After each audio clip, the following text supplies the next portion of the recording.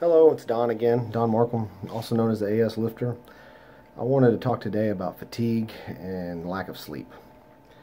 With ankylosing spondylitis, people like myself, we tend to have not the best sleep habits in the world.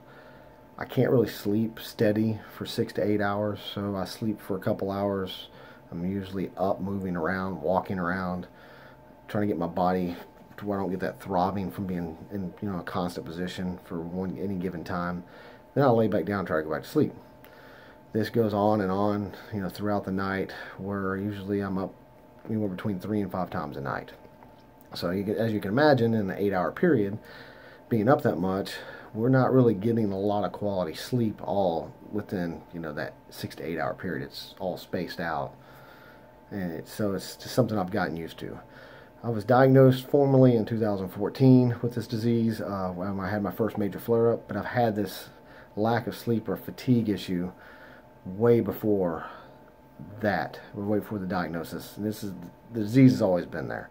I just didn't know what it was to begin with and kind of blew it off and thought, well, it's not that bad. It's, Superman type mentality, just let it go, So, as time goes on, I've gotten a little bit used to it, or I can function with it, but I never get the quality sleep that, we probably deserve. That leads to what they call mental fog. Another common thing that occurs with people with ankylosing spondylitis or with autoimmune diseases in general is that we tend to get mental fog, meaning that there's times where our brain just doesn't want to work. We're tired. The lack of sleep is starting to catch up.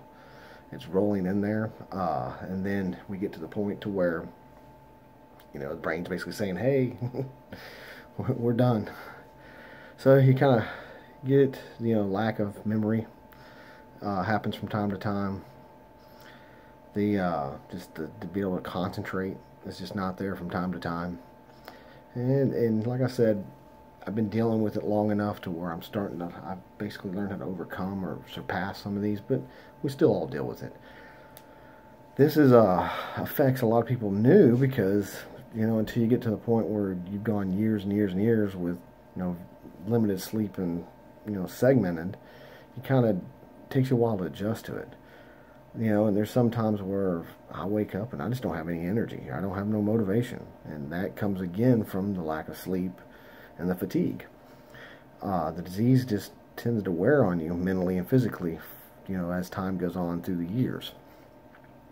So this is a little bit about fatigue, a little bit about what I deal with. I know many others out there deal with it as well. So I really don't have an answer. I found for me personally is within the health supplement area, they make some supplements that help you sleep. And the theory is that in working out or bodybuilding or even in powerlifting like I do, is when you sleep, if you get the long periods of sleep, that your body's actually reproducing or building the muscles at that time.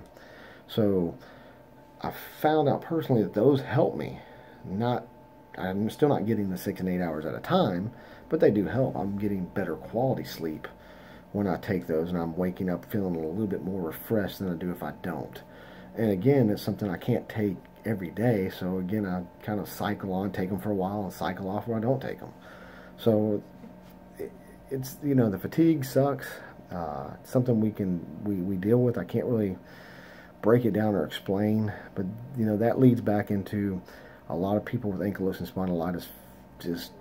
It leads to somewhere, I guess, could lead into your depression, which I talked about in one of my past videos, and then also can lead into your lack of motivation, which I hear a lot of people complain, and that goes back to that invisible disease that I talked about in one of my last videos as well. People don't see all the battles you're fighting or all the things you're facing. So again, that's a little bit about fatigue and lack of sleep, and something I deal with, and I'm sure, I know for a fact, which I'm not sure, but I know other AS sufferers deal with it as well. So again, please follow me. If you'd like to like one of my messages or some of my videos, please click that subscribe button. Follow me on YouTube. You can also follow me on Instagram under Texas Markham. I'm on Facebook under Don Markham, a fitness journey with ankylosing spondylitis. Again, thank you for your support.